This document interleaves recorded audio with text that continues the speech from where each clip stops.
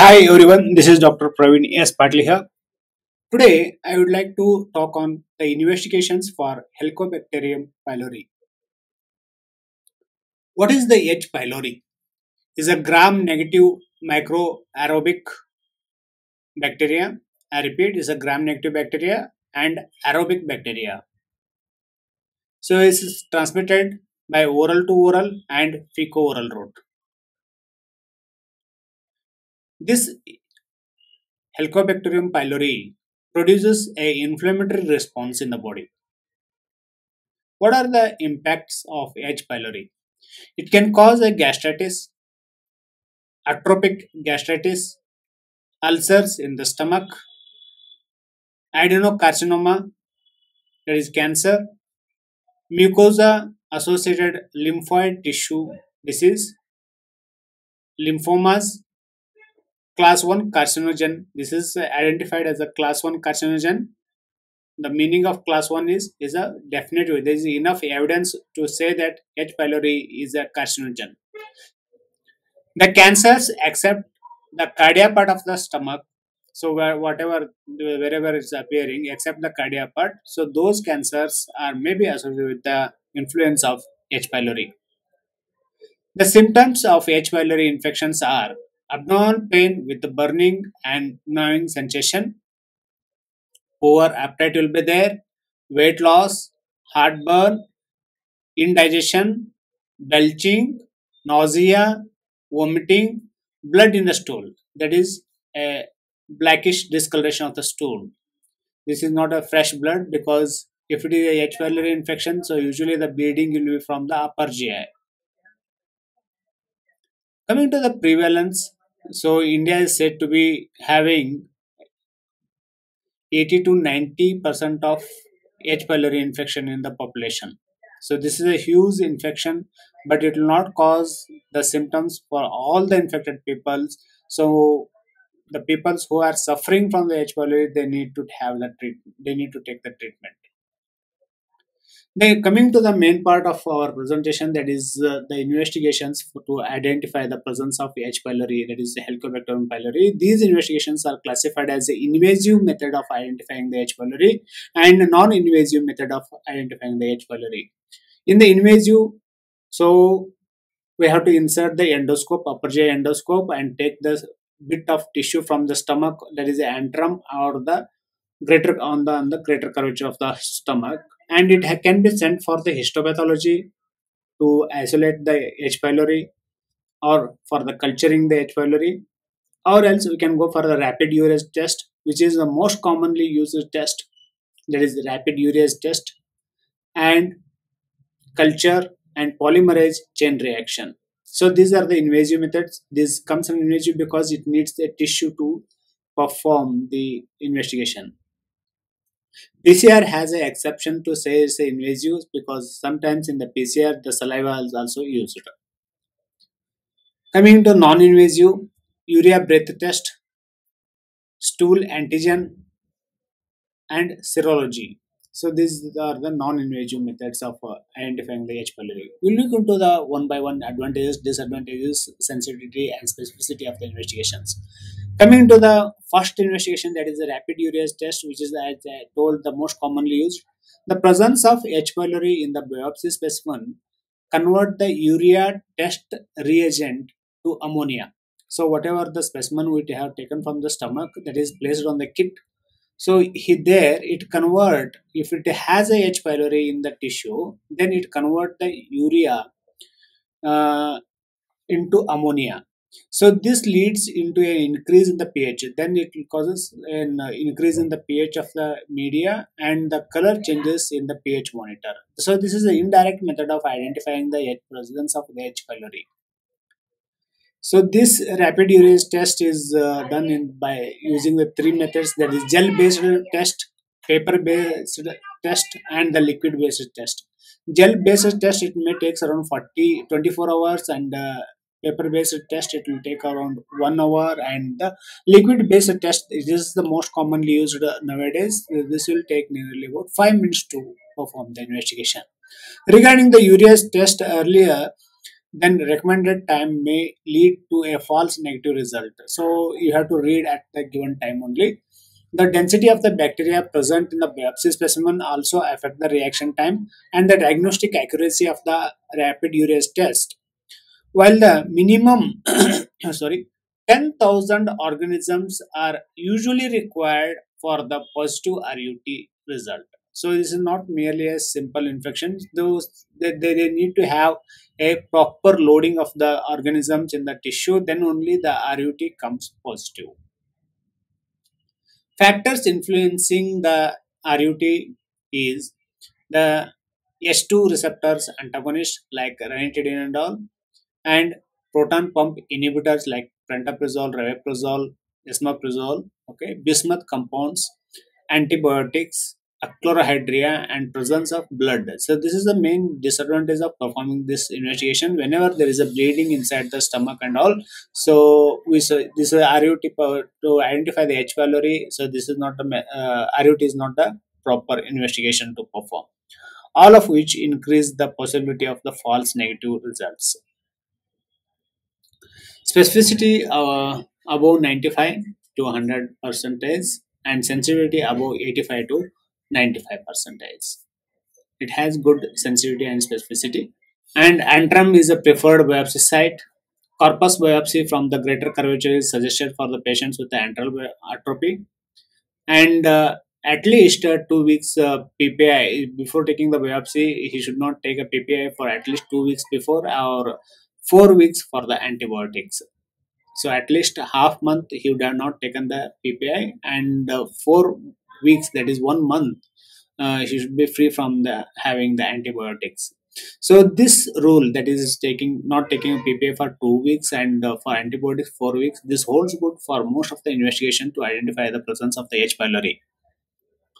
Coming to the next investigation, that is the culture. Culturing of H. pylori from the gastric biopsy specimen is a highly specific but less sensitive method. At least two biopsy specimens, that is antrum and the corpus, were recommended.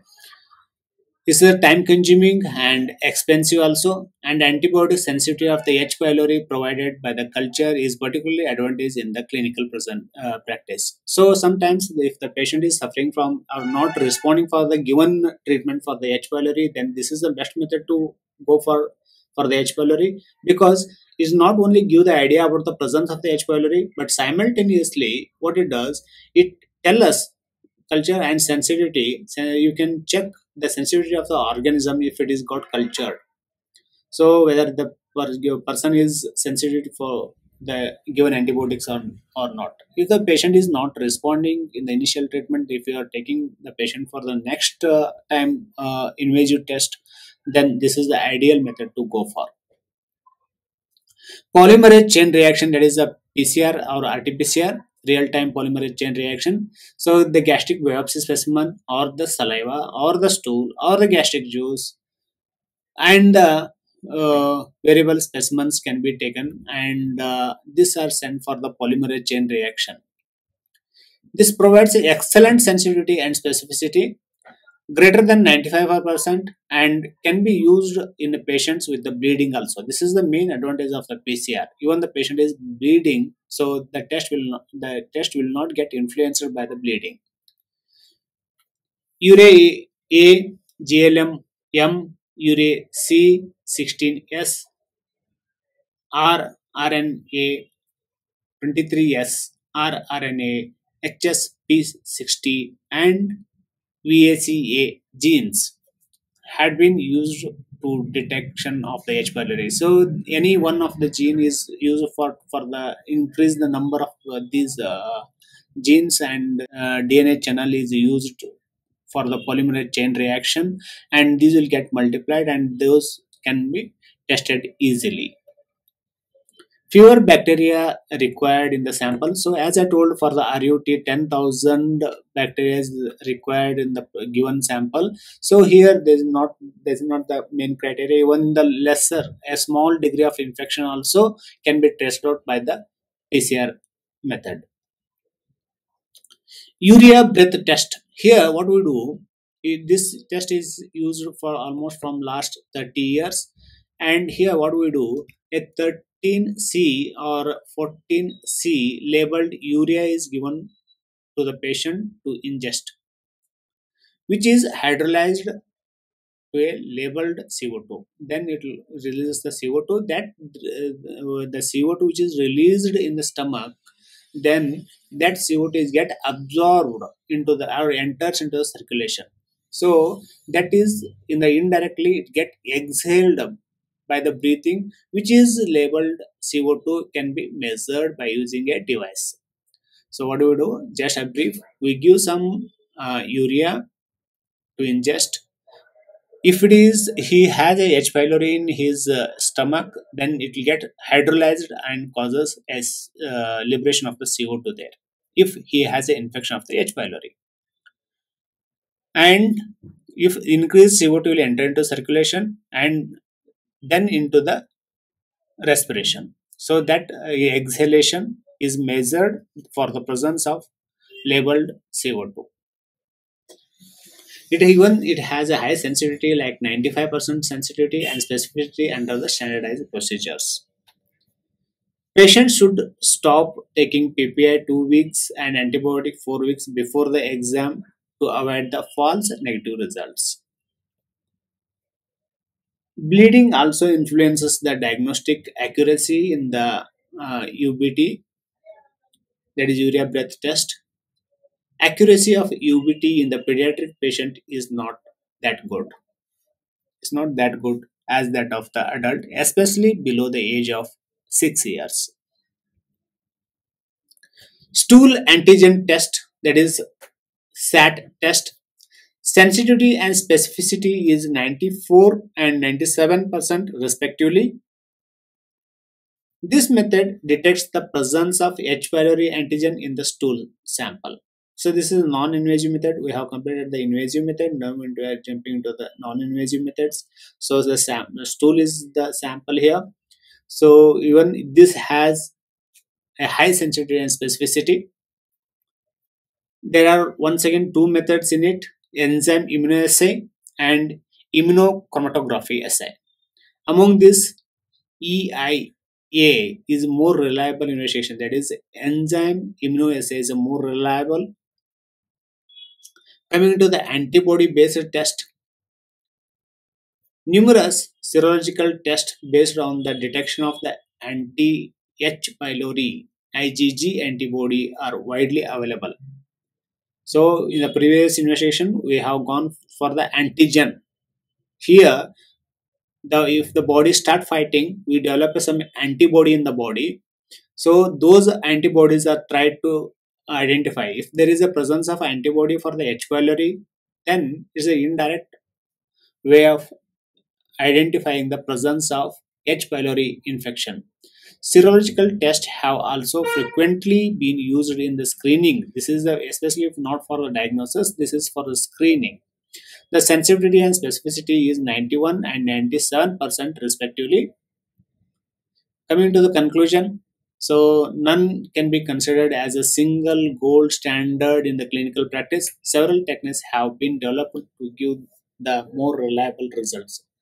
Serology was not influenced by the upper gastrointestinal bleeding. So what I would like to conclude here is invasive method is the best method, because in to identify only H. pylori, so of course we can go for the non-invasive method, but simultaneously if you wanted to see the lesions, so what are the depth, means how badly the mucosa is get affected. So all this, for all those things you need to have undergo for the upper GI endoscopy, and simultaneously you can go for the biopsy also for the as to identify the presence of H. pylori. So if this is all about the investigations used for the H. pylori infection. If you like this video, then kindly subscribe to the channel and press the bell icon. Thank you one and all for watching my video.